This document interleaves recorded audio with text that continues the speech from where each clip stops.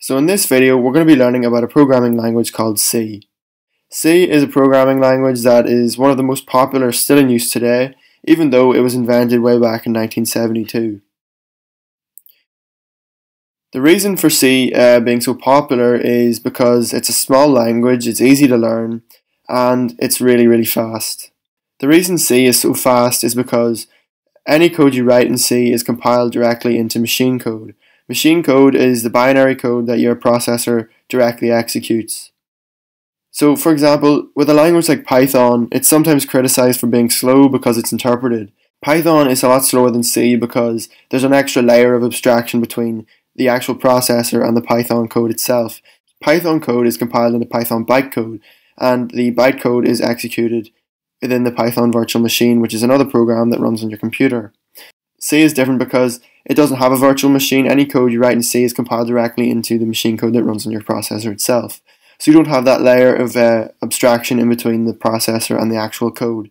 This is one of the ways that C is a really fast language. Another reason for C being really fast is because you have to declare the type of every variable before you use it. You don't have to do that in Python because Python works out the type of the variable itself at runtime, but C does all this in advance when you compile it, so it doesn't have to do any of that when it's running, which is one of the reasons it's really fast. So now I've told you some stuff about C, let's actually start learning it. So here I have a blank file called learn.c, and this is where we're going to put our C code. So if I go to this folder here, you can see here's the file here, learn.c, and the first thing I'm going to do is I'm just going to make a basic hello world program. Don't worry if you don't understand what any of this does at the moment, I'll explain it after I've finished.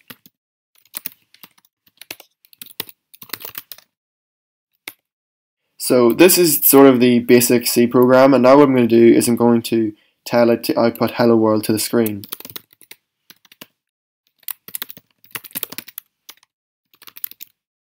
So now what I'm going to do is I'm going to run this, and then I'll explain it line by line afterwards. So here I am in the terminal. The way you run a C program is you compile it. What I'm going to be using is a compiler called GCC. But if you're on Mac, the way you install a C compiler is you download Xcode, and then from Xcode you download the Apple developer tools, and then within that you will have your C compiler. On Windows you can download Visual Studio, or you can download a C compiler called MinGW. I'll have links to all these in the description so that you can download them and get set up really quickly. So what I'm going to do is I'm going to compile it now. So the way I compile it is I say GCC because I'm using the GCC compiler. Then I give it the file name, so I've called mine learn.c.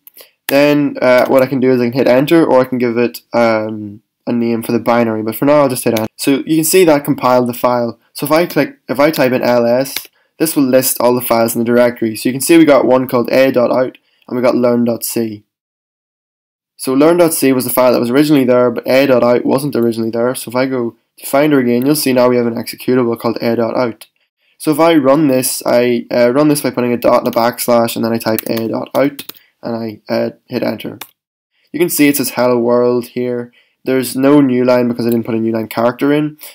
On Windows you'll get a.exe, so the way you run it on Windows is you just put in a.exe. You don't have the dot backslash on Windows.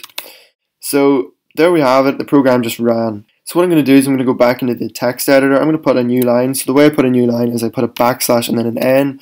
A backslash is an escape character, so that tells C that the next character after the backslash is a special character that it doesn't actually want to output. So this tells C not to output the N, but instead to treat this as a new line.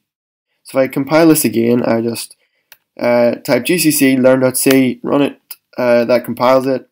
And I type a.out again, you can see now I get hello world, and there's a new line between hello world and the next part of the command prompt. So the first line of this file says include stdio.h. What that is it's a file that has loads of functions in it related to input output. stdio stands for standard input output. Then what I do is I created a function called main. Main is the function the C compiler looks for, and that's the first function that it executes whenever it runs your program, so you have to have a main function. But don't worry about it too much for now. The next line is printf. This stands for print formatted, which means just print out text to the screen. Printf is stored within the stdio.h file, and that's why we can use it. If I don't include stdio.h, I can't use printf.